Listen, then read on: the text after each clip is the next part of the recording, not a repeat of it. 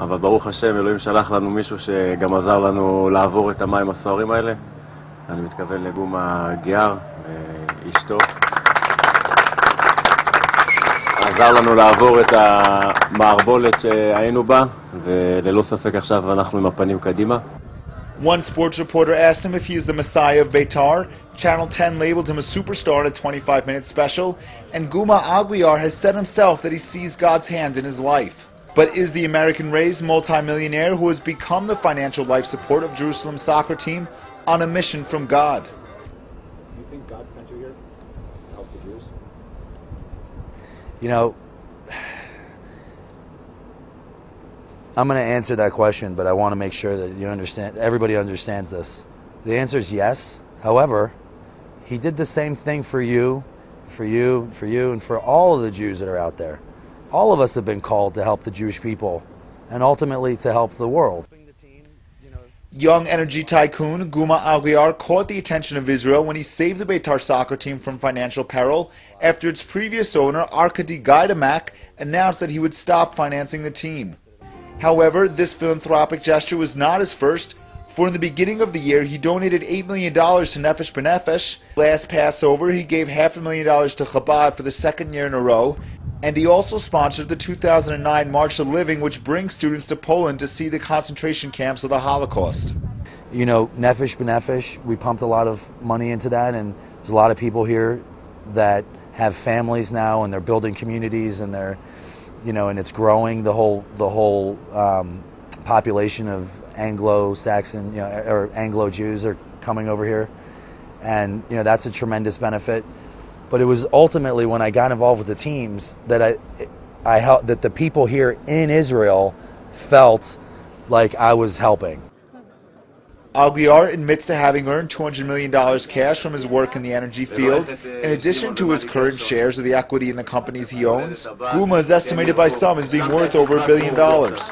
In his own version of a rags to riches story while working as a tennis instructor in New York over a decade ago, Aguiar was offered a job in the stock exchange by one of his clients.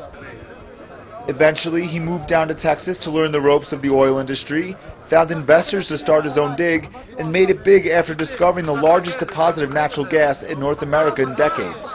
It doesn't matter if somebody has a PhD and has written books on finding hydrocarbons, they still probably have never found 1,000 cubic feet of gas, you know, so, and that's not a lot.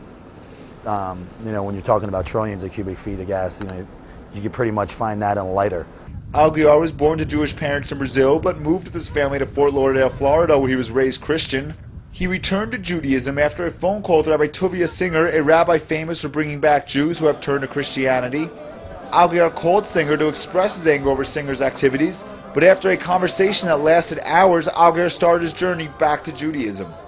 After starting to practice Judaism, Aguiar soon visited Israel and decided to move to Jerusalem with his wife and kids at age 30. I came to Israel for God, you know, because I wanted to be closer to the center of what I felt was, you know, where He would want me to be as a Jew. You know, I hope I die in Jerusalem, you know, with my, I hope that I'm here for the rest of my life. Actually, I don't know if I die, but I hope I'm here for the rest of my life.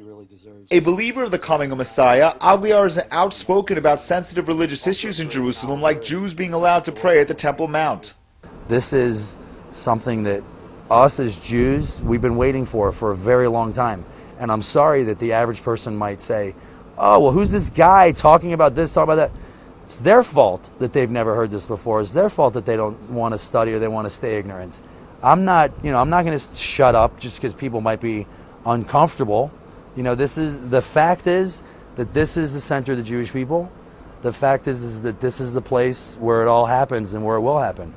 Aguiar owns real estate all over Jerusalem, including the eastern parts of the city. He says that he admires the Moskowitz family, who owns the controversial Shepherd's Hotel site, and that he often donates to the same causes they do. I thought that it would be a good time for everybody just to take 1 second and reflect on the fact that if it wasn't for Hashem, none of us would be here. And, you know, He's been looking out for us. Although he speaks of divine guidance in his life, Aguiar told J-Post TV that he only performs the duties that he considers obligatory of every Jew. Or when he addressed the nation, and he never said, hey, I want you to do this. It's like, no, the nation has to do this. Most ironic about the American-raised multimillionaire who can no longer buy a pack of cigarettes in Jerusalem without being recognized by the store owner is how little the Anglo communities of Israel know about their fellow English speaker. Now can we hear the first 2 words from you in Hebrew? Shana Tova? Chag Sameach. Shana Tova. Okay. Benjamin Spear reporting for the Jerusalem Post, J-Post TV.